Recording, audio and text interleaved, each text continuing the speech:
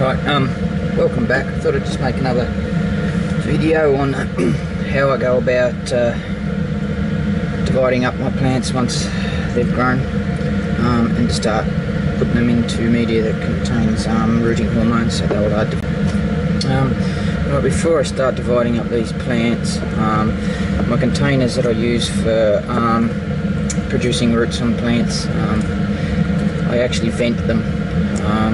Put a little hole, that's about a 3 to 4 mil hole in the lid, and then put a vent covering over it. Now you can buy commercial grade vent spots, but can turn out to be rather expensive after a while. So all these are as simple is micropore tape, M3 micropore. So all I do is make a little hole around about 3-4 mil. Usually melt it through in these smaller containers with something that's hot. Makes it a bit cleaner, and with the thicker lidded containers I'll drill a hole in them, but it's around about the size 3 mil, and then simply put 2 layers of the micropore tape across the top of them. I usually go opposite ways as well, so I don't know if it makes it any different, but it keeps me happy. And yeah, so that just allows that once the plants are in there, once they start to grow, gas exchange between the container and the outside environment. Also, it sort of hardens the plants off a little bit as well, so there's not so much of a shock. A little bit of the moisture escapes, and it's a little less humid inside the container after a while. But like I said, yes, you can buy the commercial vent spots for this process, but well, they range from anywhere from about 80 cents to $2 depending on what type you get, and they don't last forever. This tape seems to last for quite some time too. I've only just, like I said, I've just been using it for the last few months, and it seems to be working fine. So what I'm going to do today anyway is divide up a couple of plants. Now this one I'll just simply divide up and drop into the containers, maybe keep some of the callus and regrow again as well. It looks like it's fairly well formed in there, and hopefully we'll get them to develop roots. Also over here, this container is a little bit more trickier. Once you start getting a container so full like this, I'll have to lay it out on the bottom of the flow hood here and actually chop it up. You'll see what I mean when I get to it anyway, and I'll show you how I go about that, just due to the size of it and the difficulty of trying to cut individual bits and pieces out of it. But before I go too far, we'll simply just remove this from the container and chop it up. Alright, I'll just remove my utensils from the glass bead steriliser. They've been sitting in there for quite some time. Let them cool off.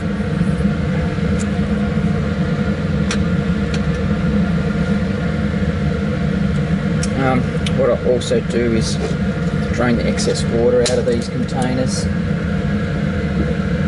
before I go too far. It's just a simple matter of opening up the containers and pouring off the condensation that's in. Not 100% necessary, but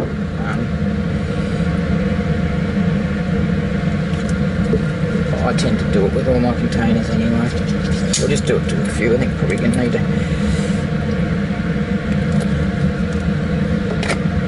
probably 4 containers.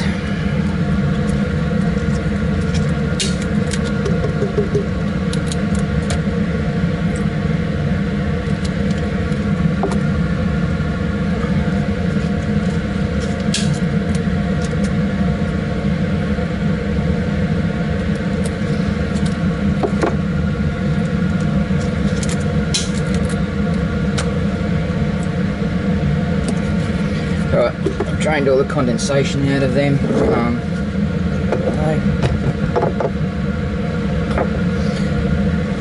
As you noticed in previous videos, I just continually spray my hands. This is just methylated spirits, cheap and easy to get hold of, and sterilise everything. Give the whole cabinet a sterilise with it, and also the containers. I just simply hold them up and give them a good soaking with it. Let them sit in here for a little while, turn the fan on and let the glass bead steriliser sterilise the utensils while I'm waiting. So what we've got right now, might as well remove this plant out and start chopping him up.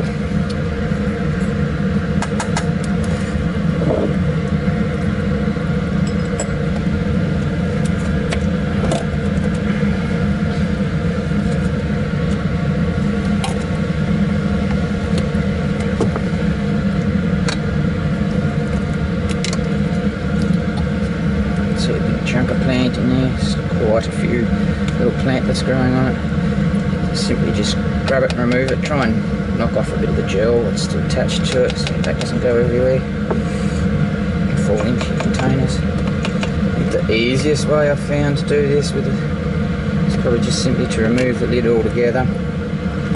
Keep holding on to the actual clump and then just individually cut a few of these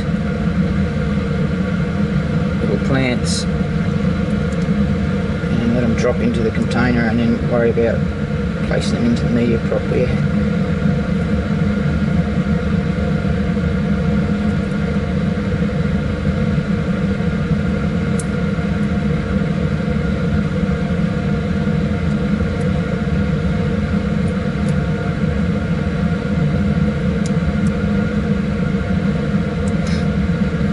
Got a few in there, just a couple more.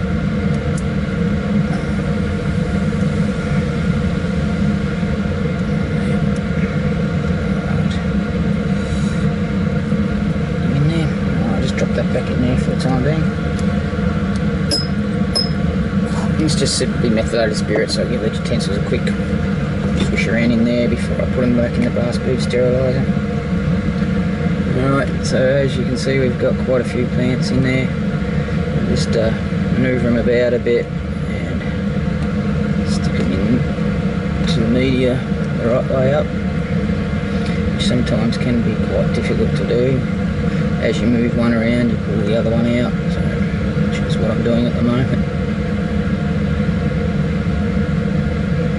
And they really don't have to be like sitting in the media, as long as they're down in there laying on it or something like that, that should be fine.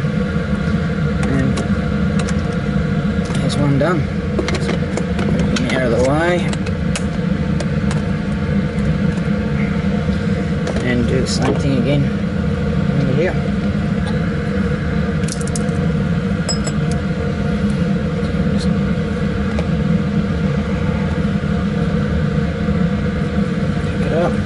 Can be a bit fiddly at times.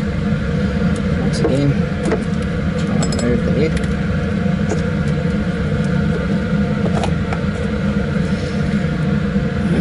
Try and pick him up again.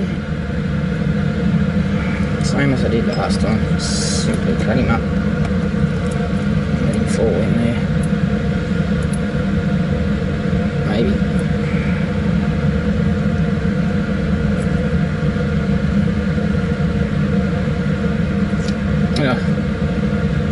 That's not what I wanted to happen.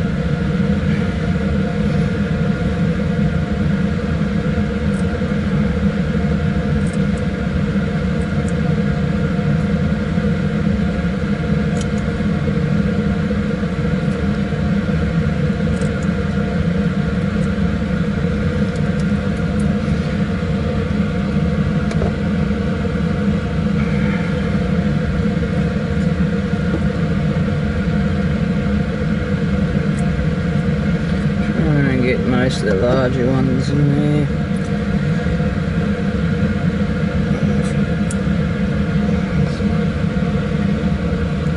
Now, all I can simply do is just place this back into the old container and let it grow a bit more.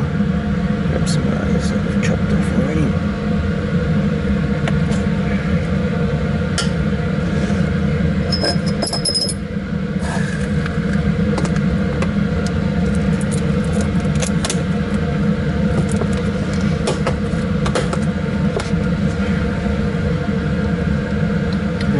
Yeah, and let it grow out a little bit more. We might get a few more plants set off down the track. If not, plenty more.